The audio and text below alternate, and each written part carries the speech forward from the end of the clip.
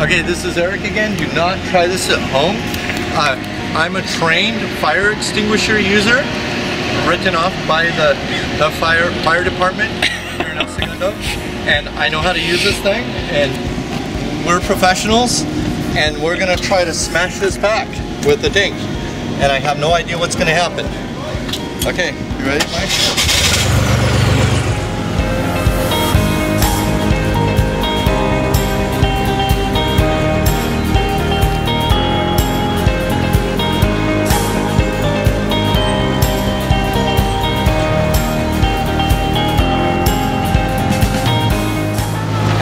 Yet.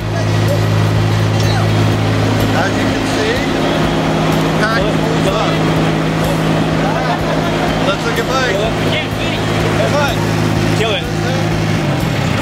Put this in and let's close this up in case it catches on fire. It's not even warm. Okay, let's plug it into a bike and see if it still goes. We got a bike? Alright, here we go. I'm going to plug in the battery after the tank test and see if it still works. This is the same battery, right? Show us the... It's the same battery. It took a little damage on the edges, but battery seems fine. And here you go. We powered up the bike just fine. Look at that.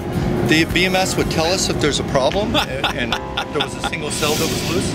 Wow. And I'm going to go ahead and right off with the... it's kind of sketchy with the twist throttle, but here we go.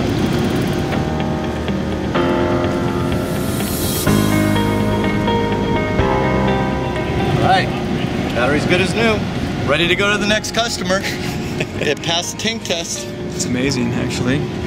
It's fully encased in a really strong epoxy. Great. Well, let's do a few more torture tests with this pack then. Okay. See how much abuse it takes. You ready for one? Ready? Watch this. Hup. Well, there's test number 2. Impromptu. Alright. Do not do stuff like this at home, but if you're going to, it's safer to do it with an uncharged battery. Because not a 51 volt battery like this one. Not as fire volatile. Okay, so bike still starts, and 58.8 volts. So we obviously didn't lose any cells.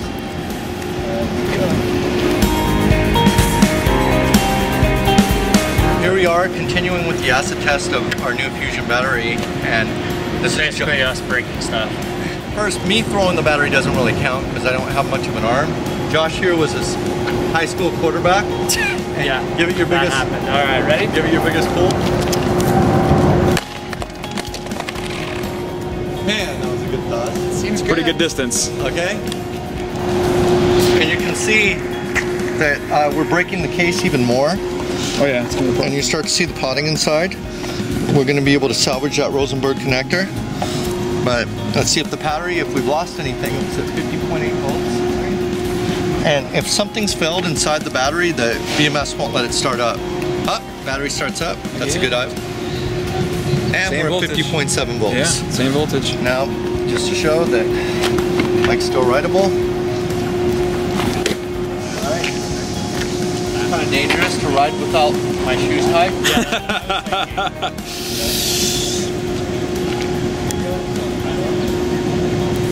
This guy has a hell of an arm. He used to pitch for the Dodgers. Really? Yep. You remember Fernando Valenzuela? Watch it. Oh! Oh my god, that was a good hit. My turn next then, right? Camera guy?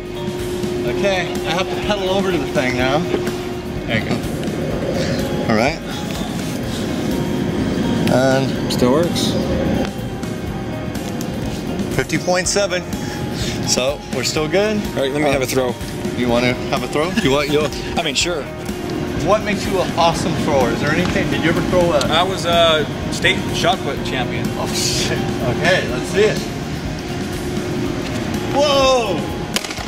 That was a good smack. That was a good smack. That did sound solid. Right on the side. He's pretty good at breaking stuff. I am pretty good at breaking stuff. I've been told that once before. There you go.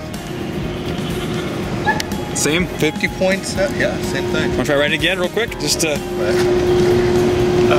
Well, it's held up to all this so far. Yeah. Wow, that's crazy, huh?